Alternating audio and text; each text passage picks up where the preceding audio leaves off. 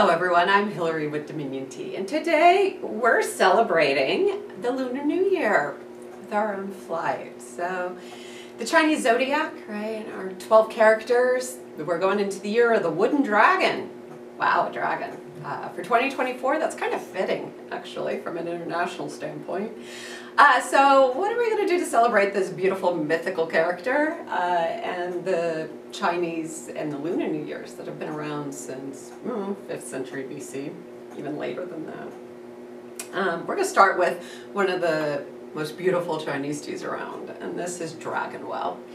And in our instance, this is a pre-Qing Ming Dragon Well, meaning it was harvested before the Qing Ming holiday, which marks usually the start of the monsoon season in China. So you're talking harvesting somewhere in the month of March, usually. So this is a beautiful hand-pressed flat green tea. It's going to have a whole bunch of flavors in here. So you're talking dry grass, hay, all sorts of different herbal flavors, give or take what you routinely. I have clients that say parsley, I have others that get basil. It's a fun green tea, and if you're into green teas, this is a great one to go explore. Next, you can't have a year of a dragon without some golden fortune. So this is a beautiful, earthy, right, Tucha. So this is our baked pu'er, modern form.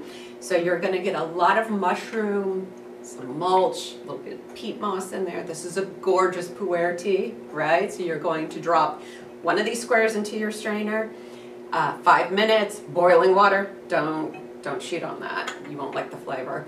And then you're going to re-steep it a ridiculous number of times. So enjoy this one. And then last but not least, just because it's a wooden dragon, so you got to have an earthy, woody flavor, we tossed in Lapsang Souchong. So admittedly, this is my favorite tea out of China.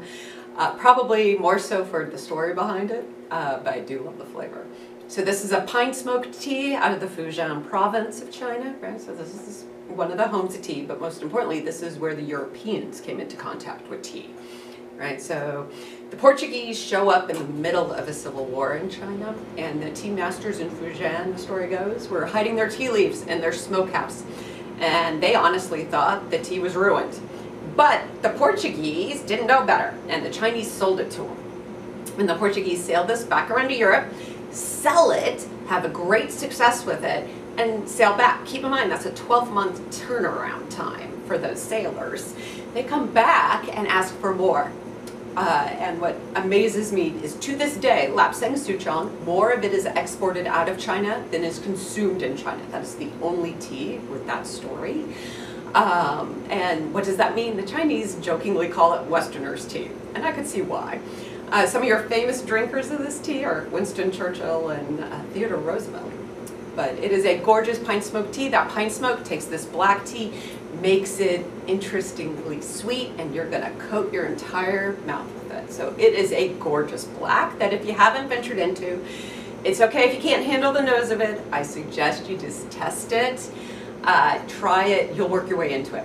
It's well worth having in your tea chest. And so this year is going to be a fun year with the Year of the Dragon, so go out and keep exploring tea. If you enjoyed learning more about tea with us, hit the subscribe button so that you can be notified when we add more videos to our channel. And check out the highlighted videos to learn even more about tea.